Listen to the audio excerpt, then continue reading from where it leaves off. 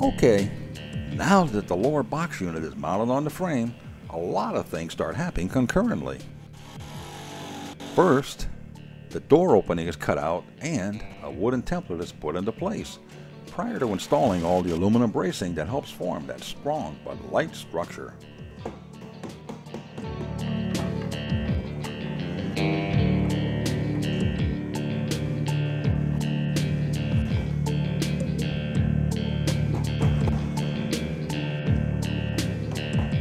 At the same time, another person is installing the wheel opening trim and corner moldings. Once that's done, it's on to the next stage. In the next department, they start getting all those supports and mounts in place for those fine cabinets, which, by the way, like most other components on an A-liner, are built right here in-house by a crew of talented craftsmen. And it's not only those large items that are built in-house.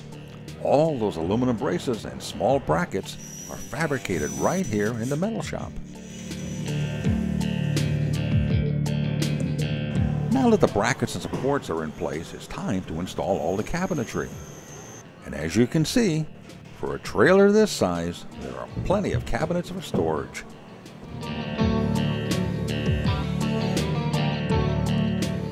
Once the cabinets are in place, the next step is installing the ductwork and wiring up the refrigerator, stove, air conditioner, and lighting fixtures.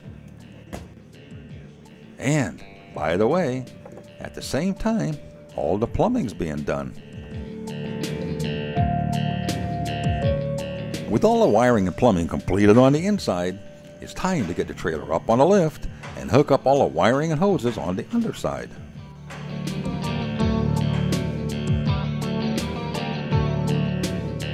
Once everything is secured on the underside, the next operation is what really makes an A-liner unique, and that's installing the A-frame roof panels,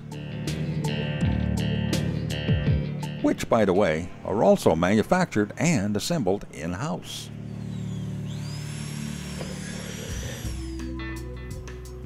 The first roof panel is put into place and secured with rivets, followed by the second panel.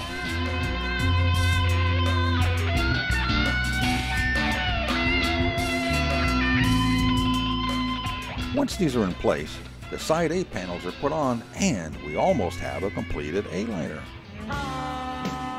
Those spring-loaded roof panels are the key to why A-liner owners can be set up and enjoying themselves in about 30 seconds, as Melanie Spire shows us.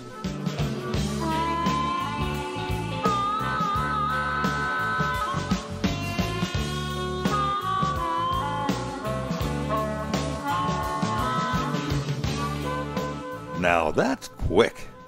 But Ned was telling me a story about a problem with setting up so quickly. One of my owner at one of the A-liner rallies told me once, it's 30 seconds to set up, but then it's 30 minutes to tell everybody in the campground what you just did. As soon as an A-liner pulls in anywhere, every other RVer wants to come over and see this unique little camper and get a feel for what it is. And we actually sell a lot of A-liners from that experience. People will see an A-liner for the first time at a campground, go home and realize, I'm tired of this big RV that I'm towing around and paying for, and it's no fun, and they'll trade that in and buy an A-liner. In the next stage, all the cushions and curtains are put in, and the whole unit gets a final inspection and cleaning prior to being loaded onto a truck for delivery to one of A-liner's 100+ dealers. If you noticed, during the show among some of the white A-liners, you saw this really cool looking silver gray one. That's the Platinum Edition that's available in all top 3 models. It comes with black trim and some sharp chrome and black wheels. There are other features available on this model, and you'll find them all listed on the company website. If you're interested in an A-liner, Ned gives us 3 good reasons to own one. The first is it's easy to own, it's easy to tow, and it's easy to camp with. And I'll sort of give you some examples on each. We'll start with it's easy to camp.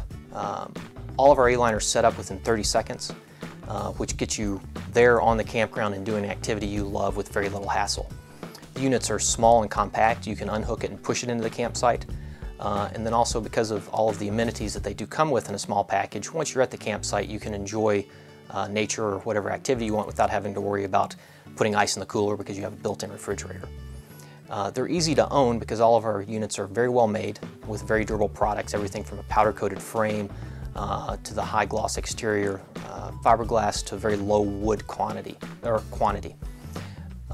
So once you own it, you don't have to do a lot of maintenance. It's also easy to own because this is something you can put in your garage. You're not buying an RV that you now have to store somewhere else and pay to store somewhere else. And then finally, it's very easy to tow, and it's easy to tow for a couple of reasons. The first is a small unit that is folded is below the slipstream of your car. So the car that you're already using Monday through Friday to commute to work in, your crossover SUV or your minivan, on the weekend hook it up, tow your unit out of the garage and get going. As a sort of rule of thumb or an example, I like to tell people that a small 6-cylinder Ford crossover vehicle towing our camper will drop from 24 miles to gallon to about 20 miles a gallon. A comparable sized camper that is not a folding camper, that same vehicle will drop from 24 to 12 miles to gallon because you're pulling so much more through the air that's above the height of your car. Also extremely easy to tow because we put a very nice, easy tracking, independent suspension axle on all of our units. Well, I hope you enjoyed this week's show. For additional information on Aliner or anything else you've seen on this episode, log on to our website at rollingontv.com.